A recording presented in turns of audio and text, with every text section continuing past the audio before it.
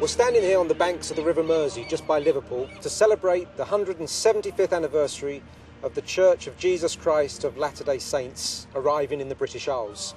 But our story doesn't begin here. It actually began way across the ocean in Kirtland, Ohio. The prophet Joseph was in the temple there and spoke to a newly called apostle called Heber C. Kimball. And he told Heber that something new must be done for the salvation of the church, and that was this mission to England. So Heber felt quite overwhelmed by this call.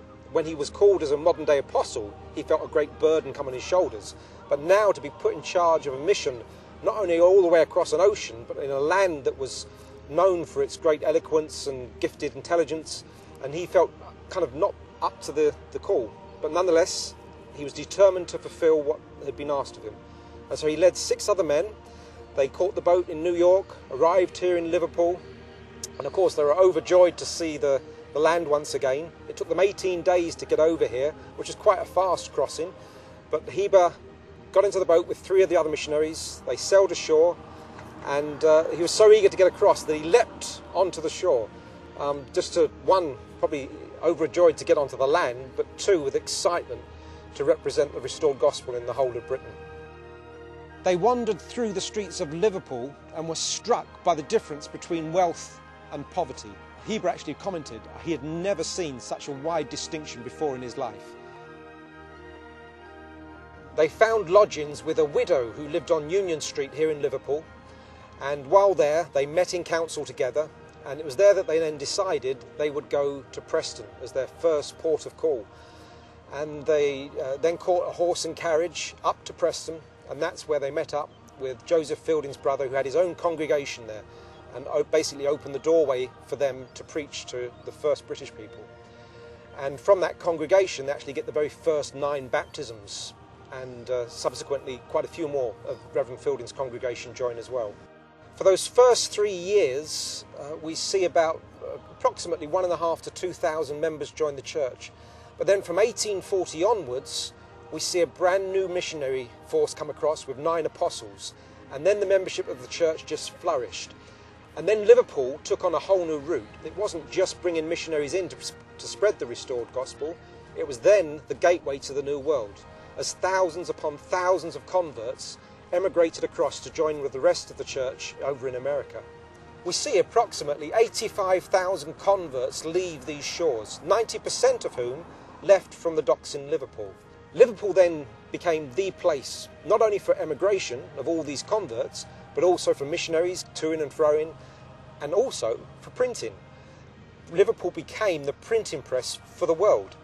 Poems, scriptures, church magazines, the Millennial Star church magazine that lasted for 130 years found its life in here, and for about 91 years it was edited and printed here. It was also like a who's who of church leadership. Church prophets like David O. McKay, Heber J. Grant, Joseph Fielding Smith, all who later became prophets of the church, were serving here in the mission home, becoming editors of that Millennial Star, and also running the missionary program as well. It's really quite exciting as you stand by this river to consider the impact that these first missionaries had. They came here not really knowing where to go or what to do, but they had a faith, and with that faith from those first 9 converts in Preston, the church began to grow and grow and grow. So by 1851 there were 34,000 members here in Britain. But of course in America there were just 12,000. But this port then became the place to build the church in America. Thousands upon thousands left here, boat after boat, of converts to the church, to the restored gospel. It's really quite exciting to me as a member of the church to recognise the impact that Britain had as it built up the church in the States. You wouldn't think that an event that happened such a long time ago could have an impact on a family living in the 21st century.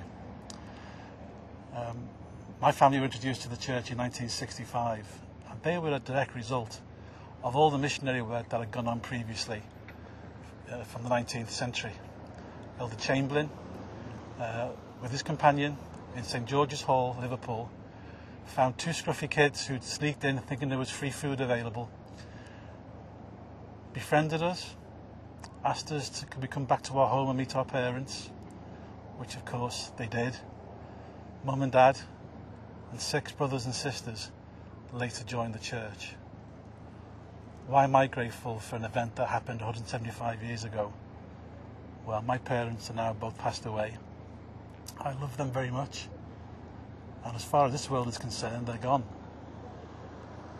But when the prophet Joseph sent his brother Heber for the salvation of the British people, I wonder, did he know that he would bring salvation for generations to come? I'm so very grateful that I have a family that's eternal, that I have a wife and children that are precious and dear to me, and that I found a faith that actually means something, that answers my questions, that settles my soul, that gives me hope, purpose and joy. Only in Liverpool, this friendliest, happiest city, the best of people could welcome the missionaries and make their residence here, their stay here, such an eventful, happy and successful one. The last 2 weeks we've been celebrating the 175th anniversary of the arrival of the first Mormon missionaries to England. We have been in Liverpool, where we've commemorated almost to the day the arrival of those 7 missionaries, that little party of missionaries. And we've remembered their faith and their courage in coming here, and the way that they commenced this miraculous work, preaching the restored gospel in England. And then we've also been at Avonham Park on the banks of the Ribble, where we've remembered them moving from Liverpool to Preston and being greeted by the banner in Preston on election day, "Truth will prevail." And then the first baptisms and the foot race by which Brother Watt became the first convert, the first English convert the missionaries had on their mission. And in essence, what we've been trying to do is to restate for ourselves and for everyone who will listen to us the very British nature of the history of the Church of Jesus Christ of Latter-day Saints, beginning here in the northwest of England, in so many ways the cradle of the Restoration.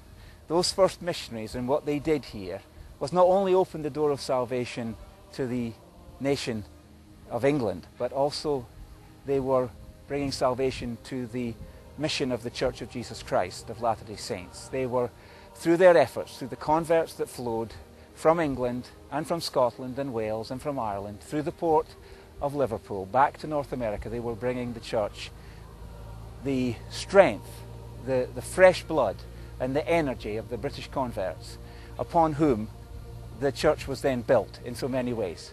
And from that valley, and from the valleys of the Mountain West, those converts then returned to England and to other countries, and their children to the present day, when the Church of Jesus Christ of Latter-day Saints is operating in just about every country in the world. But it all begins, in a very real sense, here in Liverpool, at these docks, and up in Preston, on the banks of the Ribble, with that foot race and that first baptism in the Ribble.